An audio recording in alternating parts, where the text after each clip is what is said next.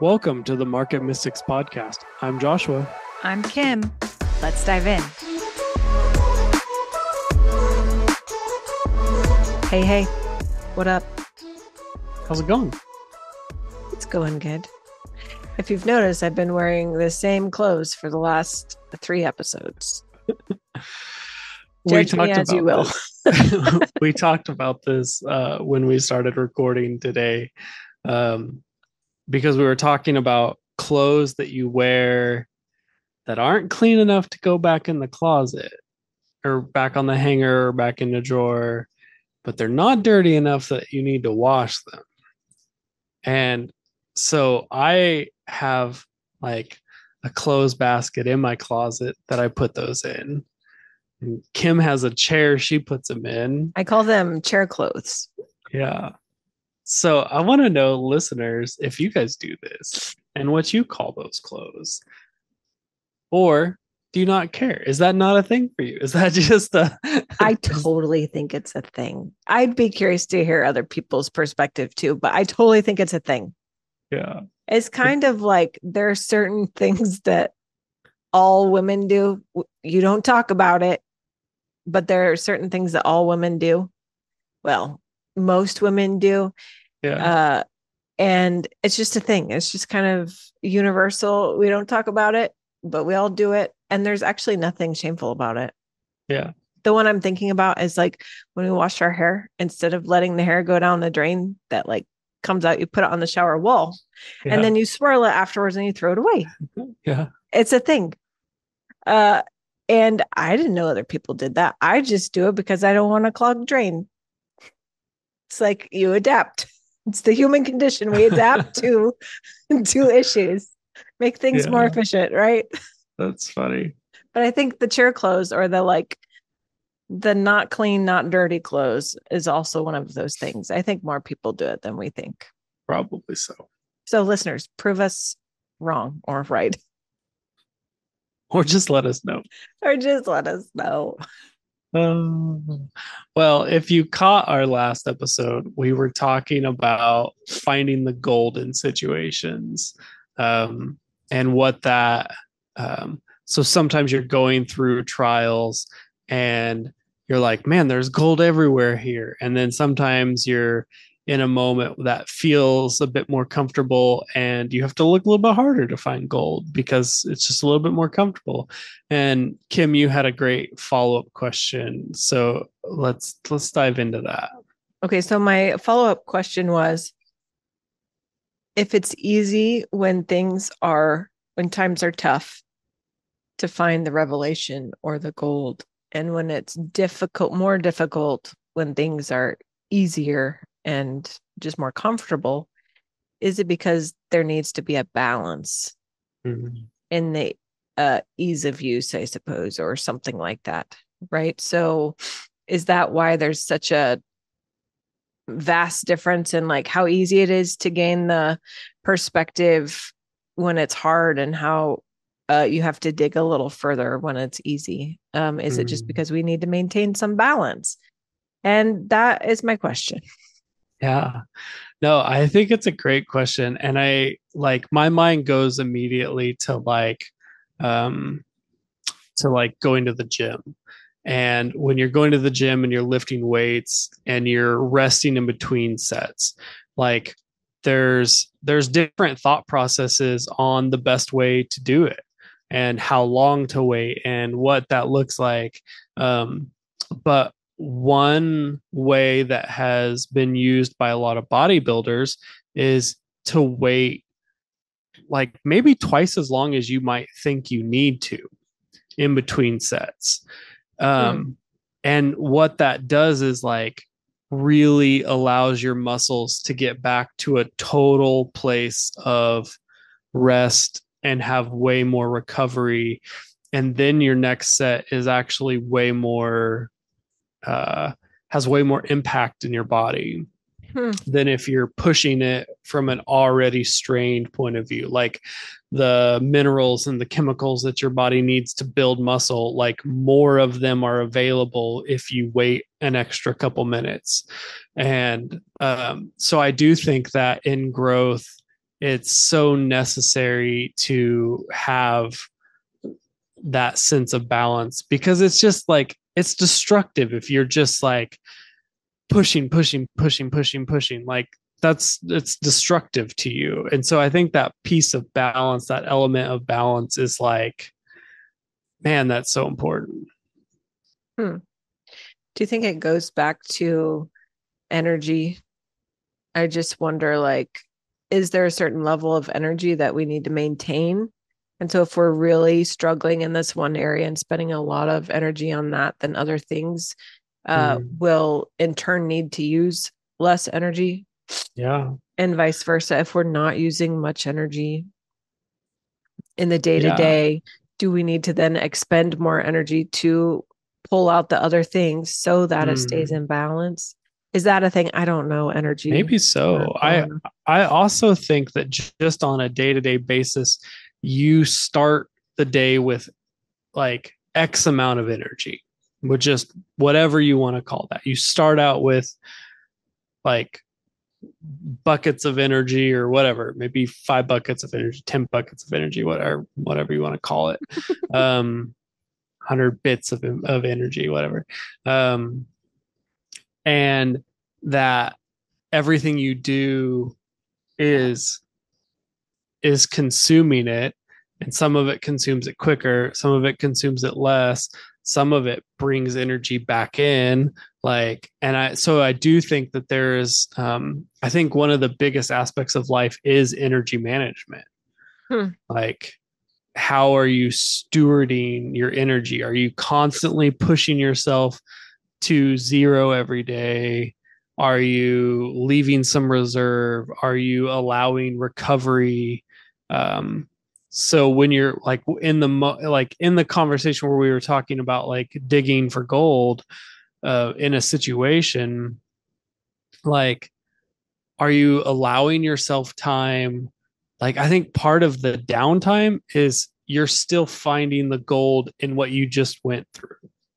Like, you're still digging into that time to really get all the gold out of it that you can. And I think if you're just jumping immediately into another stressful situation, did you really mine that situation as well as you could have or should have? Like, are you leaving gold on the table by pushing yourself into the next growth before it's time for the next growth?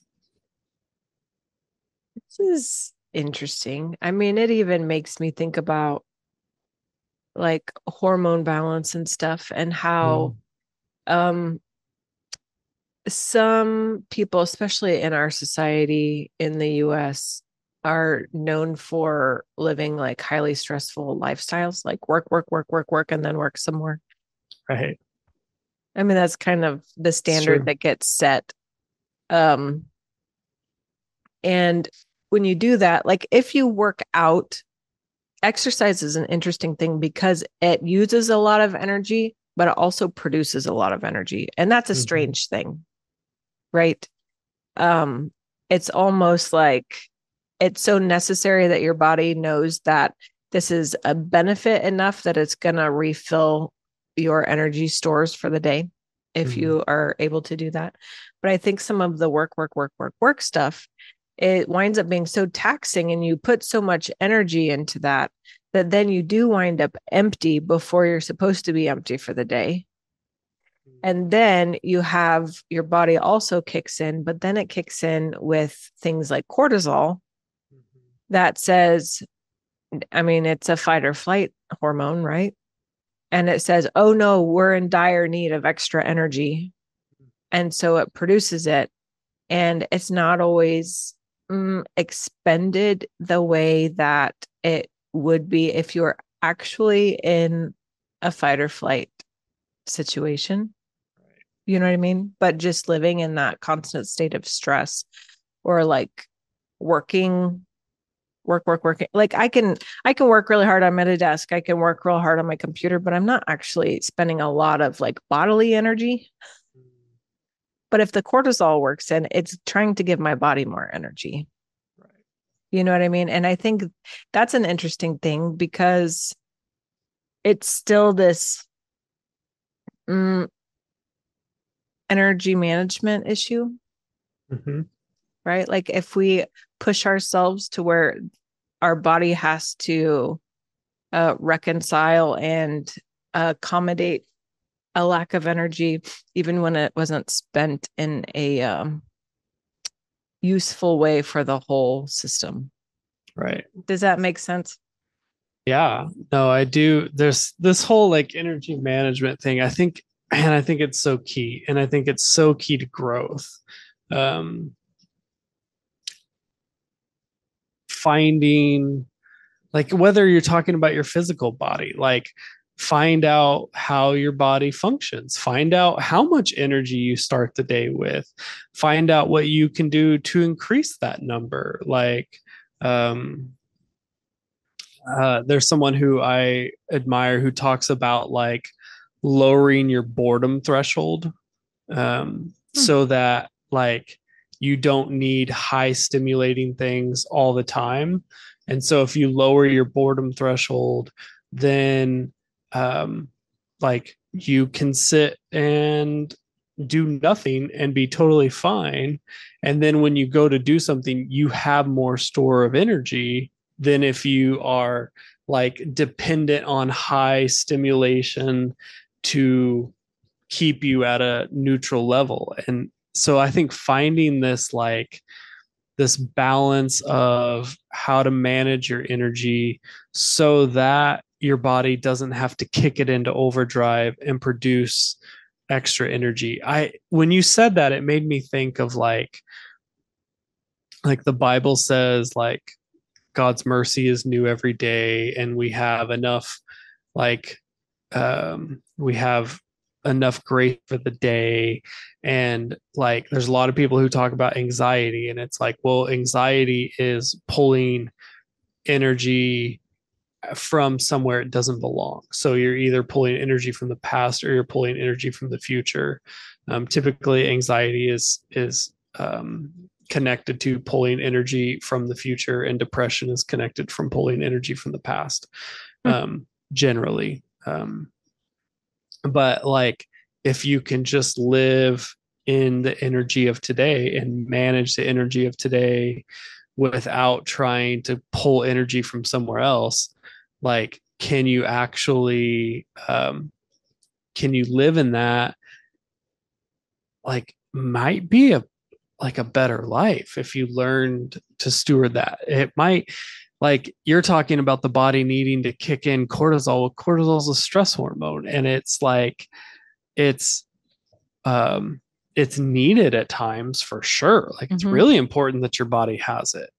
But if you're constantly kicking your body into that place of needing it, um, then you're actually like you can be doing more harm to your body by constantly pushing it to that place. Hmm. Right. Hmm. Hmm. This is interesting. I tend to think living in that place where you're having that have to kick in all the time, it's like living in a state of depletion all the time. Hmm. When really, I do think we're just in this conversation, I do think we're made to have the amount of energy that we need. Yeah. And we're fully capable of upping that capacity if we so choose to, Hmm. right? By like exercising, like we were talking about, you can exercise, which uses a lot of energy, Hmm. but it also produces more energy. It's Yeah. it is a very it regenerates itself. It's a very strange thing. And so it expands your capacity. But then we use things like, I mean, I'm sitting here, I'm doing it. Listen, we use things like coffee Yeah. to replace that like natural ability of upping your energy capacity. And we use things like stimulants to make us think that we have more in our energy stores than we do. Mm. But then isn't there always a crash too? Because it was temporary and Yeah. it's not something that lasts. And then you have to do it all the time. And even with the exercise, yes, you should do it, but it's because you're increasing the capacity continually. And if you don't exercise for one day, you still have the capacity you had yesterday, Mhm. you know? Yeah, I think exercise is such an interesting way, interesting thing to look at in energy management because it consumes a lot of energy and it can consume a lot of energy for the next day or so as your body repairs and builds. But over the long term, it's like digging your energy tank deeper. It's like putting in bigger batteries. Right. Um, yeah, it's such an interesting thing because it's a lot like the conversation we had on our last episode about like digging for gold. Like you're putting yourself in something that's not enjoyable because there's a purpose behind it. And the purpose behind it is will allow you to deal with everything in the future with greater capacity. I mean, like physical exercise can help you deal with emotional stress in a big way. Yeah, Yeah. for sure. And you know what we've talked about this lots of times, and I think you mentioned it earlier. It was either earlier in this episode or it might have been in one of the other two we recorded today in all of these same clothes. It's Yeah. actually not chair clothes, it's fresh clothes. You've just seen It it for is three still chair episodes. clothes. It's chair clothes for me. Oh, okay. Well, it's fresh clothes for me. Uh, but you were talking about uh just kind of the immense technology that's held within the human body. Mm, And I think even if we look at exercise as a technology, it really is a wildly valuable technology that mm, pairs so well with our body, yeah. because by spending energy in that way, we then expand how much we can hold and how much Mm, we can then utilize later. And I think even just that, if you look at the human body as a very advanced piece of technology, and I have yeah. since I was a kid, I'll just be honest. Like, I remember being a kid and thinking, like, how wild is it that we get up and do things and all we have to do is sleep at night? We don't have to get Mm, plugged in. We don't have to like replace batteries, any of right. those things. Like, we just are continually regenerating. And even within that, we can reproduce as Mm, well, which is also wild. yeah. Yeah. Like, I'm just like, if you look at it from that point of view, right? Like, this technology, Right. it's crazy. But I think that exercise is one of those things that works so well for our bodies. And if I could just shift my perspective truly to seeing exercise as a technology that is so beneficial, I think I'm much more likely to give it welcome space. Yeah. Let me just say welcome space in my life as opposed to like begrudging space. Yeah. Because just like I use my phone all the time, right? It's constantly with me. My phone is with me. I am attuned to it. I go to it for all sorts of things. Like, it's the source of lots of information. Um, Not necessarily energy, but sometimes. Like, have you ever had a good conversation with a friend, like over a Yeah. phone, and like Yeah. it produces good energy? Yeah. But just I can look at it and see its value. I also see some of the stuff I don't like about it. Like, I don't Mm, love that I'm attached to a piece of electronics. I don't love that I'm available 24/7 if somebody wants something. yeah. I don't love social media, and yet it's still there, you know? But do I look at it and still see the value of it and still use it every day? I do. So can I do the same with like physical activity and exercise? If I look at it as this valuable piece of technology that pairs so well with this valuable piece of technology, you know, I guess that's where I'm going with this. This started out as balance. It's great. I think, I mean, it still is about balance because what we're talking about is like with exercise is increasing your capacity, which allows you to be more balanced. Like It's true. if you've constantly been pushing yourself to exhaustion and you can suddenly increase your balance, you're not pushing yourself to the limit anymore. That is true. I mean, what if I no longer like supplement energy with coffee or whatever, whatever like stimulant of the day, right? Energy drinks, or I don't know. What else do people use? I mean, I Coffee, guess some people nicotine, use energy drugs. Yeah, drinks. yeah.